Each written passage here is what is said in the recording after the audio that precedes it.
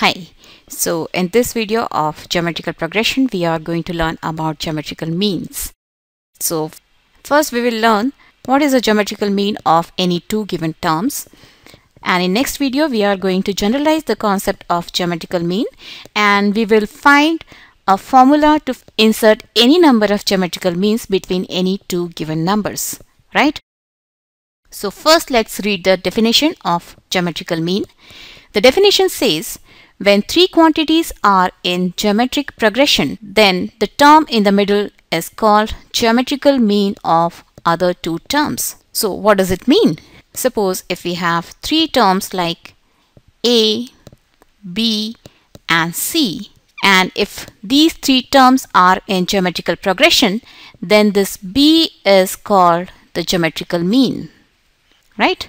And if these three are in geometrical progression, then what is the necessary condition?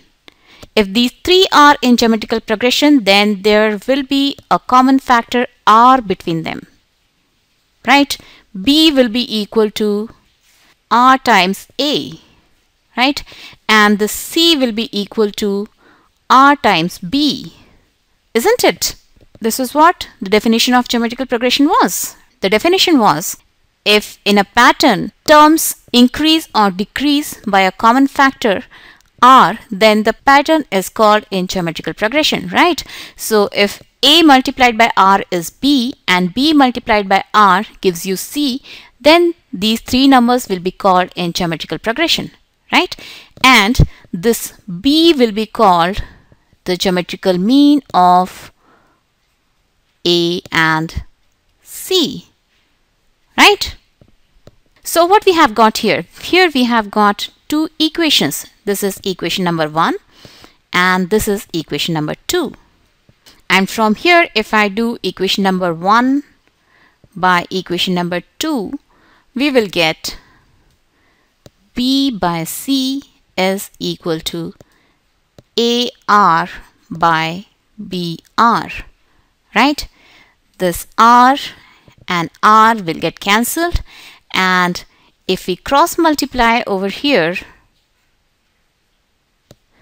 we will get B multiplied by B, that is B square, is equal to AC. Or from here we can write B is equal to square root of AC. Yes? And what is this B? This B is actually the geometrical mean of AC, right? So if you have to find the geometrical mean of any two given terms, we usually call it as G, and that will be the square root of their product, right?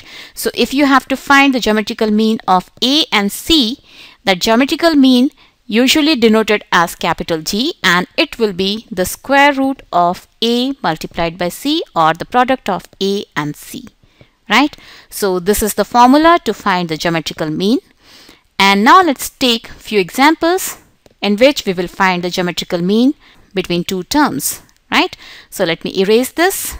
Let me keep the definition and erase everything else. So if we are given two numbers like 1 and 9, and we are supposed to find the geometrical mean of 1 and 9, what will it be? We have the formula. The formula was G, that is the geometrical mean, is the square root of the product of those two terms, right? So if we want to find the geometrical mean of 1 and 9, it will be square root of 1 multiplied by 9, that is square root of 9. So the geometrical mean will be plus minus 3, right? So if we are given two terms like 1 and 9, there can be two geometrical means. One will be plus 3 and another will be minus 3. So let's see if this gives us a geometrical progression or not. If I put plus 3, then the series will become 1, 3 and 9, right? And if I take the solution as minus 3, the series will become 1, minus 3 and 9, right? And do we have A and R over here? Here A is equal to 1, right? And what about R? R is actually equal to 3 by 1 or 9 by 3. This will give us 3, and this 3 ones are 3, 3 threes are 9. So in both the cases we are getting R as 3, right? And what about the second case? In second case, if I take first two terms, R should be minus 3 by 1, that is equal to minus 3. And in second case, or if I do second and third term, R should be equal to 9 by minus 3. 3 ones are 3 and 3 threes are 9. This also gives us minus 3, right? Yes. So in first case we have A is equal to 1 and R in this case is equal to 3. And in second case we have A is equal to 1, but R in this case is minus 3, right? So if you have two numbers and you are asked to find the geometrical mean, you will always get two geometrical means between any two given numbers. One will be positive and another one will be negative, as we got in this case. We got two geometrical means between 1 and 9. One is plus 3 and another one is minus 3, right? And in next video we are going to learn how to insert any number of geometrical means between any two given quantities. So bye bye till then.